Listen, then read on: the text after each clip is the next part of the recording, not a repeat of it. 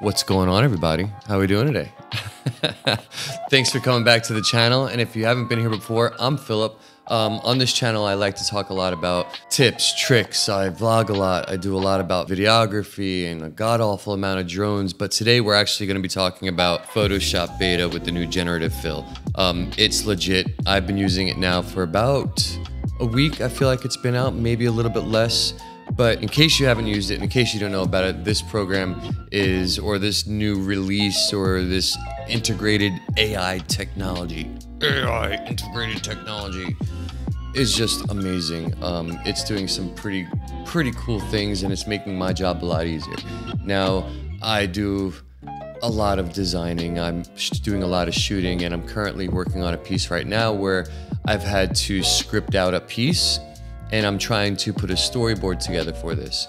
Now I went ahead and I used another, just to save some time. I can sketch it, but you know, I wanted to go ahead and do something and say, you know what? What if I have AI do all of this for me? For the most part, I wrote the script and I'm coming up with the ideas, but what if, to save some time, let's say I incorporate some AI to save some time? And I went ahead and did so, and I used Midjourney to come up with a storyboard card, just one frame from a storyboard, just to see if it can accomplish my goal. And I think I put a simple input like mountain biker riding down a dark trail alone with nobody for miles, sketchy or hand sketch kind of deal, something along these lines. And I'm about to show you what it came up with. So let's go ahead and dive right in. I'll show you a little bit about Photoshop's new beta and with the Generative Fill and how to utilize some of that for your advantage. Still, guys, don't think it's taking our jobs. It's not. AI is definitely not taking our jobs. AI still needs input. As a creative, your idea matters, your concept, your thought process, your imagination is what matters here. The fact that AI can help you use its tools to make that come to life faster is a win-win in my book. Only because I get to be faster for my client. I get to, maybe even in some cases, deliver a better product because I couldn't have done it. You know, so utilize these. They're tools. I was gonna tell a joke right there, but we'll just go ahead and leave it out. It was funny. Yeah, I know. I've tried to record this thing like 3 or 4 times, but I've always got off on tangents. So we're just gonna stick to the books here. Let's go ahead and make sure we get this in. So back to generative AI with Photoshop beta. We're gonna go ahead and dive right in. Stick around, let's go ahead and dive in and see what we can go ahead and do with this photo that I've gone ahead and generated with Midjourney. So what you're gonna need to do is you're gonna need to be a subscriber and come over here to the apps tab. Come down here to beta apps. I've already gone ahead and installed it, so we're just gonna go ahead and open up Photoshop beta and get that rocking and rolling. And here's the photo. So as you know, or if you don't know, when you download from Midjourney, it's only at 72 DPI. So I'm gonna go ahead and increase this to bring up my DPI. It doesn't necessarily increase the resolution, but it definitely gives me more pixels to work with and definitely gives Adobe more pixels to work with, although I really don't think it matters. I could have probably done this without it. But first thing I want to do is I want to go ahead and marquee this out to get rid of, because I like what it did here. If I was go ahead and showing this as a storyboard, but I want to go ahead and actually generate more scene to this. So what I'm going to do is first I'm going to go ahead and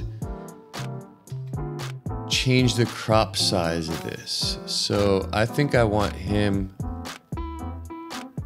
right there. Matter of fact, let's go ahead and let's actually change it as a square. Actually, so let's go ahead and change this crop size. I'm gonna put him right about here. I'm gonna hit enter, and then I'm gonna come over here to my marquee tool, and I'm going to grab this portion of the image. Okay, and then what I'm actually gonna do is I'm gonna go ahead and hit inverse. So this way it selects the entirety of the canvas. And then I'm just gonna come down here and hit Generative Fill and then generate.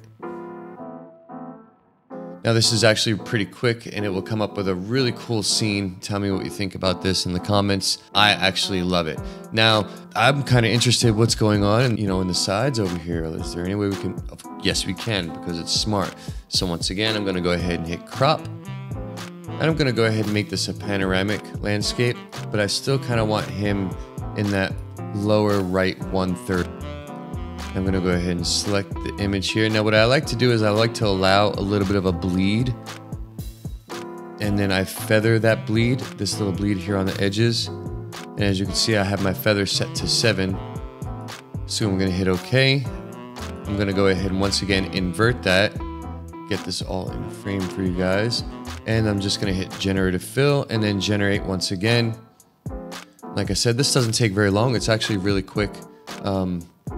There's a little bit of rendering time on there, but once again, this is still just first generation.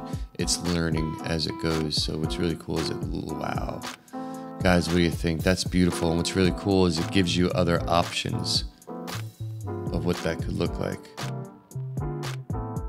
I'm gonna toss up between this one and this one. I like this one because it has the really dark foreground.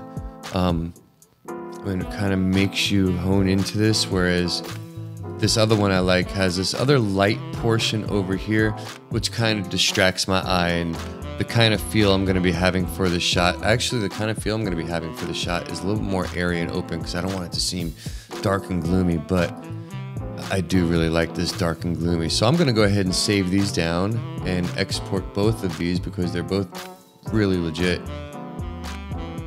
But yeah, that's pretty much it. So tell me guys in the comments, what do you think? This is the new Photoshop with Generative Fill. It's in the beta format. Go ahead and download it today. If you have any questions, feel free to go ahead and drop them in the comments below. But I wanted to make this a really short video for you guys just to kind of show you the powers of this and how I'm actually utilizing this. So if you're a filmmaker, or if you're a designer, or even somebody coming up with a lookbook for a client, like you could do things like put a shirt on somebody or change their pants to be denim. We'll do more tutorials on that in the future. I've recently just gone ahead and put a race car I shot, I don't know, months ago in downtown Detroit, and it generated a whole bunch of photos of downtown Detroit. I've gone ahead and left a link in the description for my Instagram where you could go ahead and find those photos. So once again, guys, thanks for joining in. Be sure to stop back. There's going to be plenty more content like this coming. And if you haven't already, go ahead and like and subscribe. And don't forget to hit the little notification bell. Here, did I make it ding? All right, I'm gonna quit being silly. But once again, guys, thanks for stopping in. Hope to see you again. And I hope to see you out in the field shooting someday. Talk to you later. Peace.